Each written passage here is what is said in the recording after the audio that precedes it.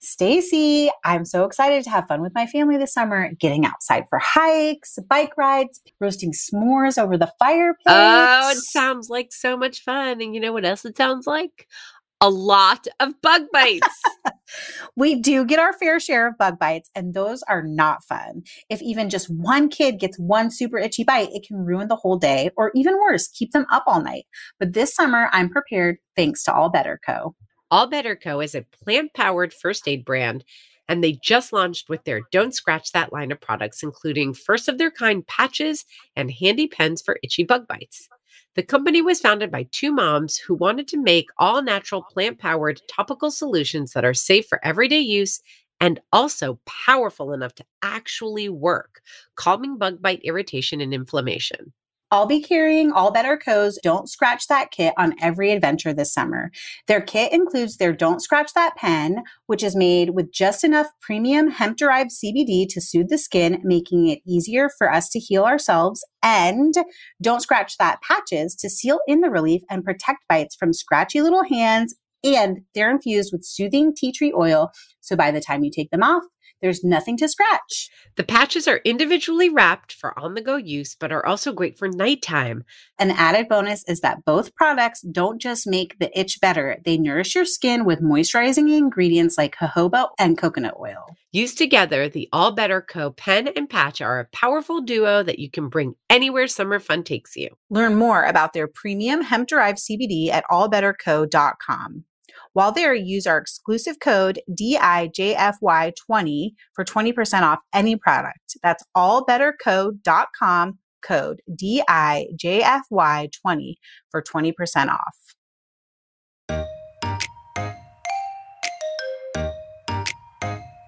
Not buying gelatin just so you can make Jell-O or fruit jellies, but because you can make things like panna cotta and creme caramel and all of those things, those creamy set desserts. There are some chocolate mousse recipes that require just a little bit of gelatin to stabilize them. You can use gelatin to stabilize whipped cream if you want something that's going to last like a Cool Whip does. Welcome to Didn't I Just Feed You? A podcast about feeding kids.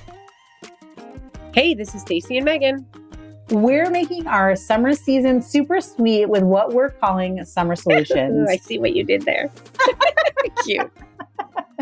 These shorter episodes are quick and to the point so that you can make the most of your summer too. Today we'll be talking about no-bake summer desserts, but real quick before we get to that, you know what we're going to say. We want to let you know about our Didn't I Just Feed You community. If you haven't already joined our free community board, you guys are missing out. It's the place where you can hop on and say, hey, we're headed to a rental with a tough kitchen. I need help figuring out what to prep. That won't take up all my time. And guess what? Your Didn't I Just Feed You friends, including us, will answer what could be better.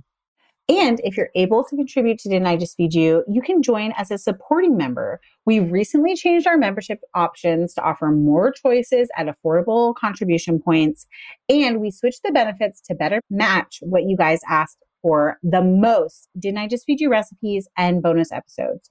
To learn more, go to didn'tijustfeedyou.com/community. Okay, I'm like super pumped about this episode because we're talking about no-bake summer desserts. Let's do it. You start. You're the dessert queen. Let's do this almost like quick fire I was style. waiting for you to be excited I'm too, excited and we too. could like high five across the internet, but no. High five Okay, across here we the go. internet. It's coming at you. There's just a little delay today. My brain. Okay.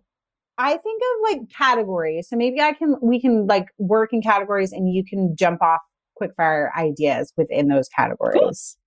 Wait, are we including popsicles and ice creams in this no bake dessert category or no?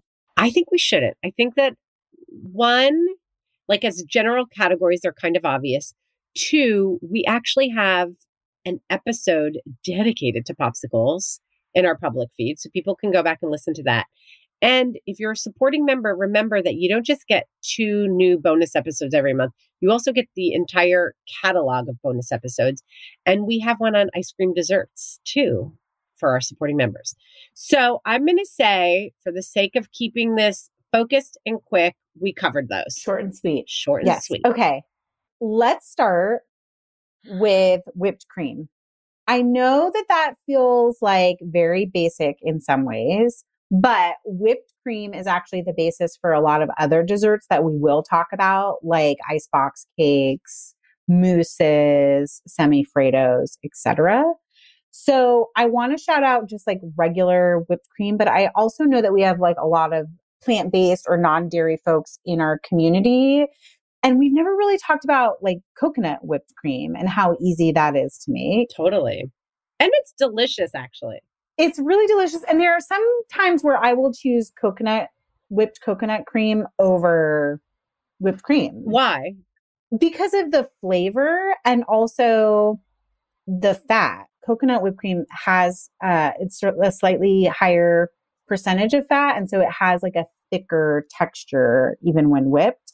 And structurally that can help certain desserts. Cool. So if you've never done it before, the idea is that you take full fat coconut milk and refrigerate the whole can. Then when it's refrigerated, it's sort of solidified and some of the coconut water will also sit on the top of it. So you open up the can, drain off that little bit of coconut water, move the solidified coconut cream to a bowl, and then whip it with either a hand mixer or a stand mixer. You can sweeten it. You can add vanilla, you can add cinnamon, you can add whatever seasonings you like to it. It's very useful to have on hand and to know how to do in case you have non-dairy folks in your life, which I currently do now in my new neighborhood. And I will say that as someone who had a kid who did not eat dairy for many years, it is wise to keep a can of coconut milk in your fridge at all times, just so you're ready to make it. Because there were a lot of times when I was like, oh, I want to make this. And the coconut milk wasn't cold. It really does need to sit overnight to work. It really needs to be in there. So I used to just literally keep a can of coconut milk in my fridge at all times, just like in the back so that I was ready to go. As a quick fire, what are the things that you would do with it? Well, anything that we did with, because Isaac was dairy free. So it was like, it was a swap in for everything.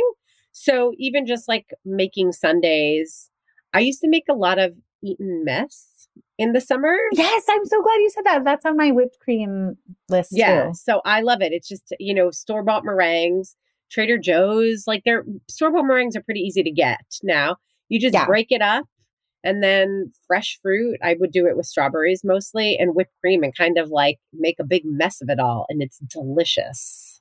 And if you use that framework, which is basically like whipped cream, something fruity and something crunchy, you can make like 100 different desserts. Like you could do grilled pineapple and graham crackers and whipped cream and like either layer it like a trifle or serve it all mushed up, messed up together.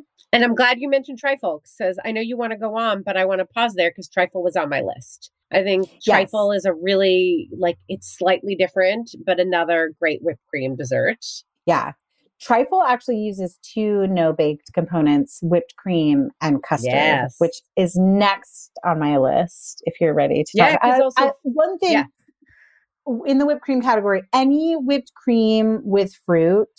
And then we're also going to talk about, I think I said this already, but we're going to talk about using whipped cream to make icebox cakes or icebox treats too. So just generally always have heavy cream on hand in the summer. I love Cool Whip. I grew up with it. And my grandmother used to always serve us fresh fruit and half thawed Cool Whip. So it would be kind of icy, but kind of creamy. Good. And I think that's a top tier dessert. I also love that you can take whipped cream and fold in either you would sweeten a little bit and fold in jam or macerated fruit. There's a really great recipe, I think, on Kitchen where it's just whipped cream and watermelon and you puree the watermelon together and then freeze it. So you can make a semifreddo, a frozen fruitish, almost ice cream dessert too. Yes. And basically you're getting into fool territory too, which fool was traditionally stewed fruit, custard, and whipped cream. But some recipes you'll find will not use the custard anymore, some modern recipes. But it's the same idea, trifle, fool, it's all... Even shortcake, I think, falls into that category, which maybe we didn't mention because it seems so obvious. But whipped cream, any kind of fruit, store-bought biscuits or cake, pound cake, and dessert is done. Totally. I'm glad that you brought up Cool Whip because I find that Cool Whip actually functions better in some of the frozen whipped cream dessert recipes.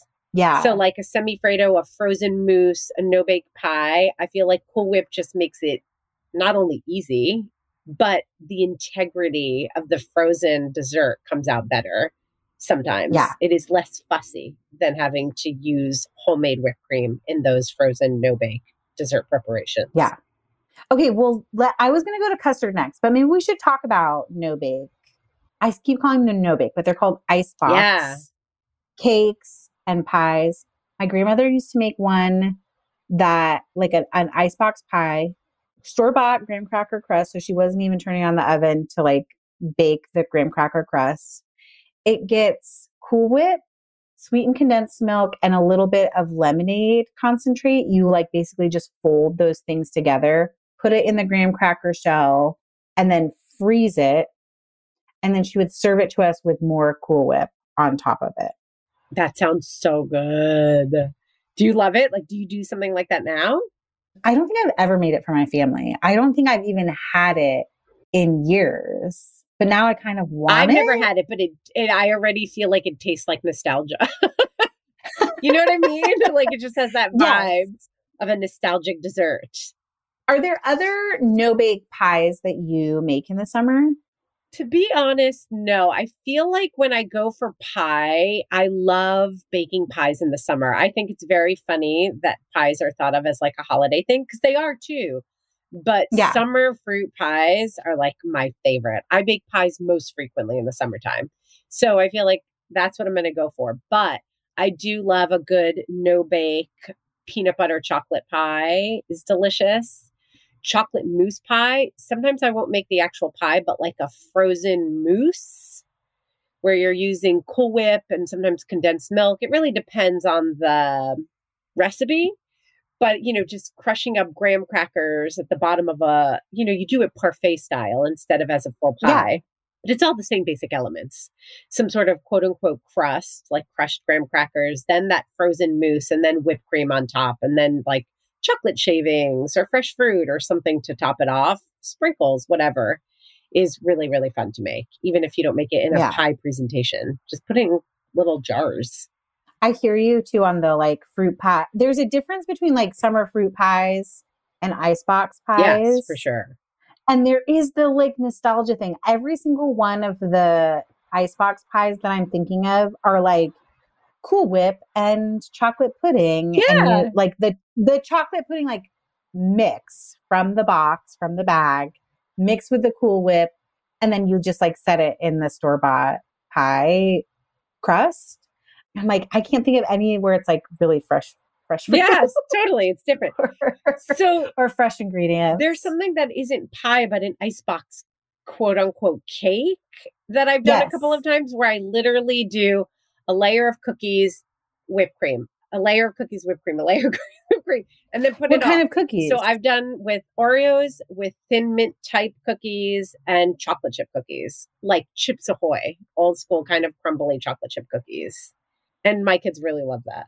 I also love that. My favorite is the ones with the famous chocolate wafers, which for a while were like hard to find in the grocery store. And I feel like now icebox pies have become really popular. Totally. And so they're back again. And I love that with those like they're round and they're very thin. You could build like in a loaf pan, which is typically how I do it, or like a baking pan. Or you can make individual ones, building them in a muffin pan. The thing to know is that sort of like the coconut whipped cream, like those are not an instant dessert. You have to like have a little forethought because most of them take at least 4 hours to set in the fridge, but they're even better if you can do them overnight. And what you're unlocking here is this idea that any sort of like wet, no bake preparation from whipped cream, Cool Whip, coconut whipped cream to chocolate pudding, even like whipped cream and pie filling can be layered with any sort of like crispy, crunchy cookie or cake, like graham crackers. You mentioned Chips Ahoy, and make an incredible, I'm like salivating right now. Tell me how into this you are. I love it. Thinking about like, graham crackers with like chocolate pudding and then fluff and then more graham, like building a whole like s'mores icebox pie. I want it right now. Yeah, that sounds delicious. I also really love key lime flavored things. So I used to make key lime pie ice cream sandwiches where I would make the simplest ice cream, which is a little bit of effort, but it is no bake, and then put lemon zest in it and just sandwich that between graham crackers. Or you can get like, do a no bake key lime filling, again, using the whipped cream, maybe a custard, depends on the recipe. Cool Whip makes it really easy. And then just a graham cracker crust. And it's so delicious with lots of whipped cream on top. I can't believe we're talking about this and you've never done my grandmother's sweet condensed milk, whipped cream, limeade concentrate and made like a key lime pie that's no bake. I know. Well, that's what I'm saying. It sounded so delicious. I mean, to be honest, this whole idea of these kinds of like whipped cream, condensed milk desserts were a part of my repertoire as I got older. Like I did not grow up with anything even remotely like this. Yes. I mean, we grew up like buying Cool Whip every once in a while, but as a straight substitute for whipped cream. But in my Greek home, none of this stuff. Like it was all of revelation when I got into my 20s. This was only my mom's mom and the summers that I like when I would go and stay with her for the summer that she would do these sort of no bake hacks, which I love so much. I love them too. I think they're really great. I think they feel refreshing. I mean, they feel kind of lighter for whatever that's worth. And they take a little less effort and you don't have to turn on the oven. I mean, I do think they're a win. And there's sort like for many of these that we're talking about, these sort of like assembly things, the stakes are really low if you want to include your kids in it. And it's not so much like precise measuring, like they're kind of hard to mess up. And even presentation wise, the stakes are low. Like we're talking about, you're like, do you make an icebox pie? And I'm like, I make it in a jar or in a cup. Yeah. You know what I mean? Yeah. Like Eaten Mess is literally a mess. Like it looks like a mess. Yes. So it all kind of works. It just gets broken up and smushed together in this very glorious way because the flavors are nice and clean. It's like this fresh fruit, this like clean, sweet dairy cream flavor. And then that's something crunchy that like adds the whole rest of it. I don't know. I really like it. In some ways, it's also what we've come to expect from like commercial ice cream, but in like a no-bake form, right? Like it's creamy, it's cool, there's contrast of flavor, there's fun little bits. Yeah, totally. And add-ins in there. I love that. Phyllis, pause for just a second. Let's take a quick break to hear from this week's sponsor. Megan, we might not be feeding babies anymore, but based on feedback from our baby mama listeners, they are as excited about Amara Organic Foods as we are. I'm not surprised. Baby food options may have changed over the years, but the fact that parents want what's best for their babies never changes. Even though we're no longer feeding babies, we love that Amara offers delicious baby food with the most nutrition as affordably and conveniently as possible. And in the most inventive way. Their baby foods come in an on-the-go powder. You just add water, breast milk, or formula, mix and serve. This allows you to customize the texture of your baby's meal, which is ready in seconds. You end up with a customized puree that has all the taste, textures, and nutrients of fresh purees. Pretty amazing, right? Totally. It might sound wild, but when Amara Organic Foods founder Jessica realized that by removing the water content from fresh foods, she could retain all of their nutrients and flavor without having to boil them to death, she partnered with an infant nutritionist to turn these super powders into a less processed baby food that is 100% organic, non-GMO, and plant-based. The most exciting part is that these powders make it possible to serve up quality organic foods at more affordable prices. Amara costs less than $2 per meal, which is less than the leading brands. It's no wonder that Amara was voted best baby food by The Bump, Good Housekeeping, and What to Expect. Learn more at amaraorganicfoods.com/DIJFY and get 20% off their online shop using our exclusive code DIJFY. That's DIJFY for 20% off any purchase at amaraorganicfoods.com/DIJFY, short for Didn't I Just Feed You? Some of the things that Stacy and I have bonded about over the years aren't even food or family related. It's our real talk about body odor, boob sweat, and thigh chafe.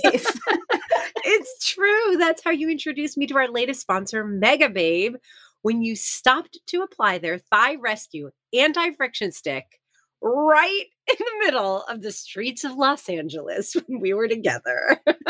Mega Babe is an amazing line of innovative problem-solving products for all those body issues that used to be taboo.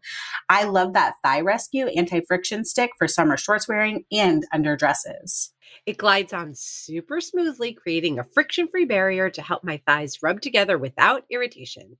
And don't let the name fool you either. You can use Thigh Rescue anti-friction anywhere chafe is an issue. I also couldn't survive southern summers without Mega Babe's Bust Dust Anti-Boob Sweat Powder. This aluminum and talc-free powder comes in a non-aerosol pump for easy mess-free application. It absorbs underboob sweat quickly, keeping you dry and smelling sweet too. And I have to say, it works for small boobs too.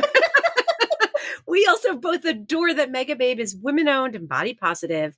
Megan got me into their Thigh Rescue anti-friction stick, like I've been talking about. But I'm also trying the Green Deo Daily Deodorant and Squeaky Clean Sanitized products for our summer travels. Stock your pool bag or travel bag with Mega Babe this summer by visiting megababebeauty.com and using the code DIJFY15 for 15% off any purchase. That's megababebeauty.com.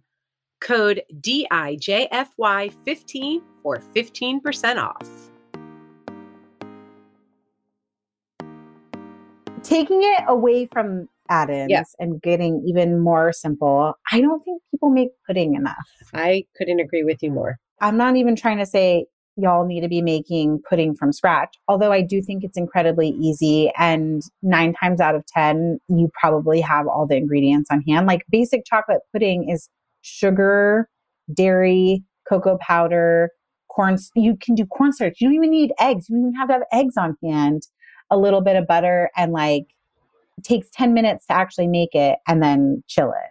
And it's or you can eat it warm. Delicious. So delicious. So I've been on a vanilla pudding jag because Oliver loves Nilla wafers. Mm-hmm. And we've been doing like all different versions of like banana cream pie, but real low key, just like, again, in a bowl or a cup. I didn't realize that I was so into like messy summer desserts. I'm like, you could make it pretty in a pie, you're like, or you could throw it in a bowl like a big mess. You're like, this is a Megan episode. And then you jump in and you're like, by the way, we've been making all these things. We've been making all these things, but we've been making them messy. You'd probably make them super beautiful. But just like vanilla pudding, sliced bananas, Nilla wafers, and whipped cream. Yes. Like in a big bowl. Yum. And puddings, whether they're vanilla or chocolate, open up that whole world of trifles. Yes, which totally. Yeah. A traditional trifle, very traditional trifle, is like cake, like lots of liqueurs, custard, whipped cream, and fruit. So good. Like those are all the components. There's no, what is it? Ground beef and peas and mashed potatoes. Isn't that the Friends thing that happens? None of that. None of that. But you can riff on that and you don't have to make it boozy. You can do like a simple syrup or like fruit juice instead. It helps to soak the cake in a way that the custard doesn't. And it just gives this really wonderful texture to the whole thing. There's no crunchy bits in trifle, but it's like, it is different textures and still really delicious. Which brings me to tiramisu. Yes. Which I love. And I know that I love a good classic tiramisu. But in the summer, when you've got these great fruits that are in season, you could do a berry tiramisu and soak the ladyfingers in a little bit of orange juice. You could do a lemony tiramisu. There's just lots of different variations if you get creative. We'll link to a few for inspiration in the show notes. Okay. But did we hit on everything about pudding though? You can make pudding a pie. Yes. Any of those like Cool Whip pies you could make just straight up like if you're using a box, most of them include directions for like how to use a little less of the dairy to make the pudding to make it set to be a pie filling. Or you can find specific recipes where it's like cooked custard to go into pie filling. And what about rice pudding? Rice pudding and tapioca, those are other really great, easy things to make and super filling. And I'm just going to say, I think either of those could be breakfast too. I grew up with rice pudding as a very traditional Greek dessert, and my grandmother used to make a big pot of it like every other week. I love rice pudding, and it's so great, and it just like keeps in the fridge. What else? Okay, I feel like we can't not talk about jellies. Like, yes, Jell-O or gelled fruit or gelled fruit juice, but also the jelly set custards like panna cotta and flan. I feel like I'm missing one.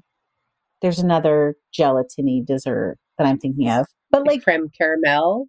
Creme caramel. Thank you. I kind of want to challenge everyone to buy some gelatin this summer. Is that too much? Is that too much? Do you keep gelatin on hand? I do keep it on hand, but I rarely use it. I mean, it's more of a habit just to have in case I want it.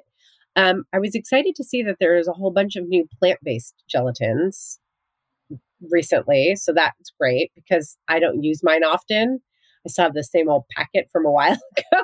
So I did notice that. I'm not really into gelatin desserts so much. Okay. I like the creaminess, like even flan. I enjoy it, but I do prefer the creaminess of a custard or a pudding. Okay. But I think it's great. I think there's a lot of fun stuff you can do with gelatin desserts too. Yes. For kids. And so here's my argument is like not buying gelatin just so you can make Jell-O or fruit jellies, but because you can make things like panna cotta and creme caramel and all of those things, those creamy set like desserts. Even there are some chocolate mousse recipes that require just a little bit of gelatin to stabilize them. You can use gelatin to stabilize whipped cream if you want something that's going to last like a Cool Whip does. So that's it. Those are my ideas in that section. I love buying actual Jell-O packets for my kids to make because they can make them completely on their own and they think they're fun. I don't eat them on the regular as a dessert. Yeah. I don't really get it. Yeah. I think I don't like the texture. Yeah. Is that what it is? I just think they're one note. It's like cherry. Yes, totally. Lime. Totally. Like it's just like that flavor. I'd rather drink Kool-Aid or like have a slushie or a snow cone if that's what I'm going to do. So slushies and snow cones, is that far enough away from ice cream and popsicles? Yes. Great. I think so.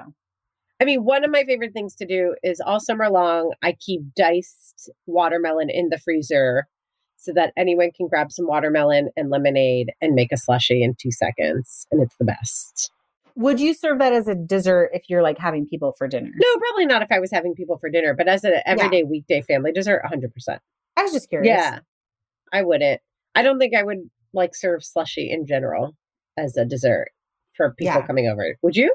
I kind of think I would. I never have, but like just now in this discussion, because you could make them boozy or do like a little bit of fruit topping and or I say fruit, but I was actually thinking of whipped cream and thinking of our neighbors who are gluten-free, dairy-free, plant-based. Sometimes it's hard to find an intersection of like baked goods that would be easy and work well for them. So having fruit in the freezer on the fly and just turning into slushies sounds fun. Totally. I also think snow cones are really fun. And that's something that I would, if you can get like an ice shaver. They're pretty inexpensive. I think you've pointed that out before. And they're so fun. And that's really great for kids, for little kids. It's just like a fun thing to do. And you can buy the syrups or you can make homemade syrups, which is also really great to do during the summer because you have all this super flavorful fruit that doesn't need a whole lot added to it to make it taste yummy. What else on slushies? I mean, you can go the like creamy, like hybrid of a milkshake and a slushie too, like either adding ice cream or yogurt or some whipped cream. Yeah. It's really delicious. Yeah. And I'm also going to make an argument for, I know we said we weren't going to talk about ice cream, but chocolate dipped cones and just having stuff on hand to make sundaes. So like the ice cream is the ice cream. You guys can figure that out if you want to make it homemade or you want to buy it. But there's always an easy, delicious, fan favorite summer dessert waiting. If you just have like fruit and fixings, and ice cream cones on hand. And you can kind of make that up. We talked in our camping episode about campfire cones, but that's something you can do in the backyard, or if you have the grill fired up, have the kids fill the ice cream cones with a bunch of stuff and wrap them in foil and throw them on the grill so things get melty. And that's also just really fun and easy. Yes. Anything else? I feel like there's the idea of dipping things in chocolate we've talked about for years now on Didn't I Just Feed You? Like anything can be dipped in chocolate and served as dessert. And also, Billis, Rice Krispie treats. I was going to say, we're not going to end without talking about Rice Krispie treats. Love them. I'm a fan. Cocoa Krispies, the way to go with a little Maldon sea salt on top. My go-to. I would say classic, brown the butter before you add the marshmallows, a lot of vanilla, a hefty pinch of salt. And then a reminder that any cereal can be a Rice Krispie treat. I agree with you, although they don't all come out delicious, in my opinion. Every time I try, I want to go back to, I'm like, no, just the Rice Krispies. There is something beautiful about the size and the crisp and the way that they clump with the marshmallows. But for sure, go crazy. It's fun for the kids. They'll love it. Cocoa Puffs. We've used Cocoa Puffs. We've used Lucky Charms. We've used Fruity Pebbles. Fruit Loops are some of my favorites. Fruit Loops. I keep trying to make Golden Grahams and do like a s'mores bar with them. That one I have done and does, in my humble opinion, live up to snuff to regular Rice Krispie treats. So the problem is that I'm trying to be extra and add like marshmallow cream into it so that when you pull it apart, you get that ooey gooey s'mores situation. And I'm trying to add chocolate drizzle. I just haven't nailed it yet, but I will continue to tinker with it and eat the results. Like it just the marshmallows classic way and then mini chocolate chips. Because, I've said this before. I said it in our s'mores episode. I don't like a heavy chocolate s'more. Just like a tiny bit of chocolate. So those mini chocolate chips spread throughout is perfect for me. But you keep working on it. Yeah. One of my favorites, classic Rice Krispie treats is to do chocolate chips and peanut butter and melt them together and put that on as sort of like a frosting topping. It's sort of like a scotcheroo. Yeah. I love but not quite. Yeah, I like it. Me too. So many ideas, but even more ideas exist. We know that because we're part of the Didn't I Just Feed You listeners community, and they always have more to say. So we hope you've joined us there. But if you haven't, you can join for free at didn'tijustfeedyou.com/community. Or if you want those bonus episodes, access to our recipe archive, join our supporting community. There's lots of options. You can also keep in touch with us on Instagram, where we are at Didn't I Just Feed You, or by signing up for our newsletter. And of course, don't forget to subscribe to Didn't I Just Feed You wherever you get your podcasts. If you're already a subscriber, please be so kind as to leave us a rating or review or share this episode with a friend. A huge thank you to our editor, Samantha Gatzik. I'm Megan. And I'm Stacy. Stay sane and well fed until next week. Be sure to subscribe to Didn't I Just Feed You wherever you're listening.